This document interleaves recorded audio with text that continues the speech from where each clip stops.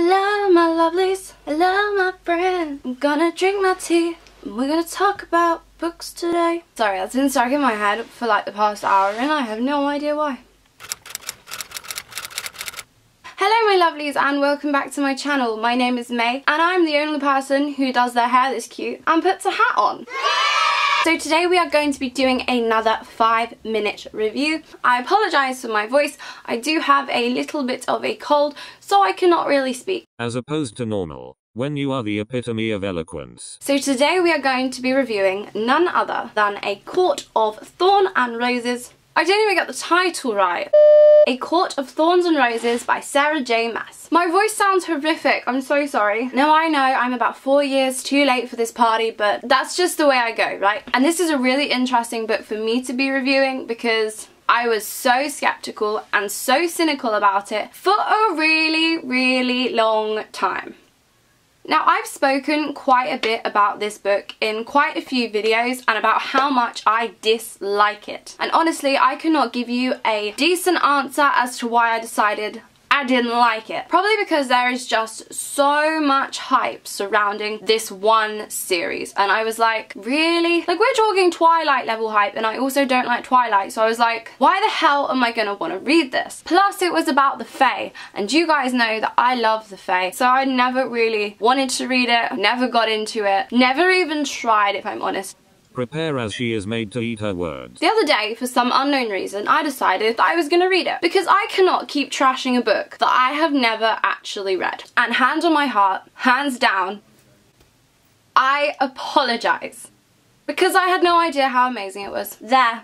I said it. A Court of Thorns and Roses. Is that the name? I still don't know. It's still way too long of a title. It is pretty fantastic. This stupid girl may have one redeeming quality. I'm actually super ashamed of myself. Not because I was rude about it initially, but because I liked it. Oh no, she ruined it. Now with this review, I'm not going to go too much into like the plot and stuff because it's quite an old book and the majority of people who watch these videos or who read YA fiction books already know the plot. People who haven't read this book know the plot. I'll give it a real quick zhuzh through now by using my trusty friend, the blurb. Oh please God no. I'm not gonna read again, don't worry.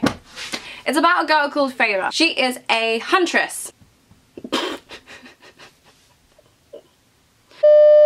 She lives in a world where the Fae and the humans are separated by a big wall. Enchantment of Ravens, take note, that's how fairies and humans are supposed to coincide, just in case you was wondering. And they basically hate each other for reasons I will not divulge, but they don't like each other very much. Sarah is a huntress. She hunts animals to feed her poor family. Very sweet but very nice. Her family, they're all kind of douchebags, to be honest with you.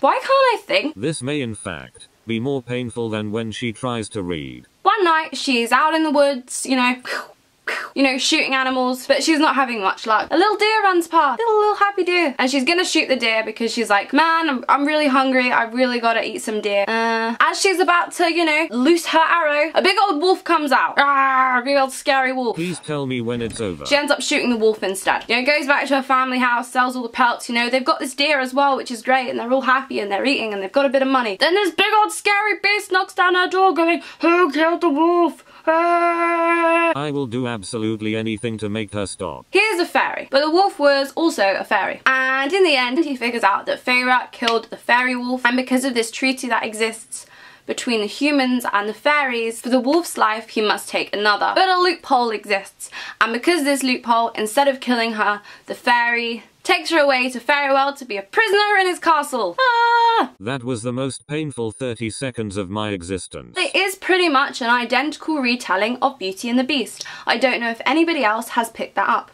A big old beastie creature comes and steals a girl, locks her up in his castle, and they slowly fall in love. I feel like I've heard this story before. Regardless of the fact, it was still very good. I cannot remember the last time that I finished a book in about 12 hours. Last night, I read from about 2 o'clock in the afternoon to about 1:30. I finished the entire thing. It was so goddamn exciting that I actually couldn't put it down. And I can't remember the last time I read a book like that. The end.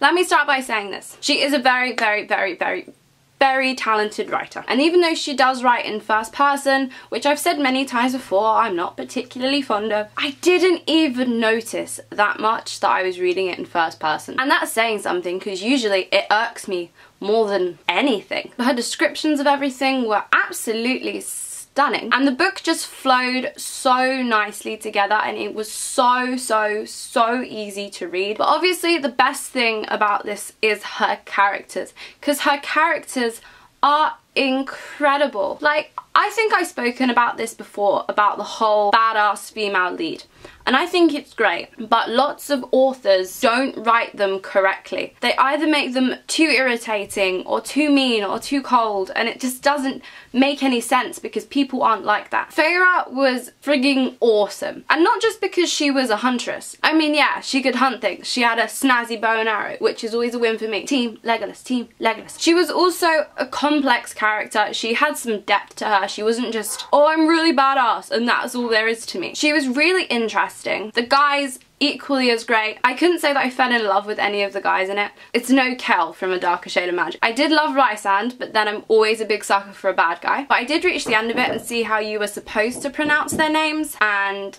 I pronounced his name wrong the whole way through. Of course you did, because you cannot read. Apparently it's Rysand, but I didn't like that, so I'm going to call him Rysand because I think it sounds better. And I did really like Tamlin. He was a very good love interest, but he wasn't just a love interest, you know, he had some depth to him. Lucian, if I was to pick any of them, I'd pick Lucian. I thought he was awesome, like, he was really cool. Or maybe I did have a crush on one of them. Maybe Lucian. I'm a sucker for a big scar and a faulty eye. I don't know.